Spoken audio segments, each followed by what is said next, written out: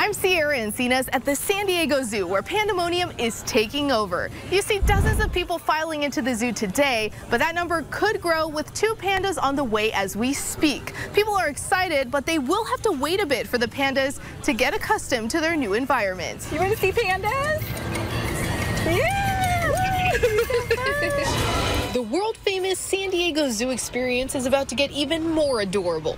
People at the zoo will be able to see giant pandas for the first time in about 5 years. Yes, we're so excited. Very, very excited. Kelly Martinez comes to the zoo every 2 to 3 weeks. Wednesday, she brought her niece to enjoy the animals. I mean, the pandas are just really cute, and they're normally out and about, and so it's a good little viewing session. They aren't the only ones that are excited. Representatives from the San Diego Zoo's Wildlife Alliance and Mayor Todd Gloria were in China for Yun Xuan and Xin Bao's farewell ceremony. The zoo's Wildlife Alliance says it can't wait for the young pandas to explore the new environment they've prepared to resemble their natural environment. The size of the habitat is, I believe it's quadrupled, maybe even quintupled. It's enormous. And we've also incorporated a lot of topographic features that are just going to make for a very exciting and engaging habitat for the giant pandas.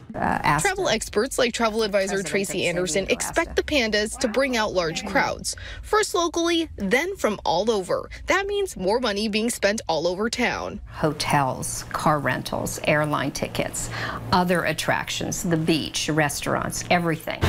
Anderson says the average week-long family vacation to San Diego runs $5,000 to $8,000. This could be potentially a significant boost to our economy. It could be. Oh, it's definitely for all of San Diego. It could be, definitely. The San Diego Wildlife Alliance says that once the pandas get settled in, they'll announce an opening day. Sierra Encinas, ABC 10 News.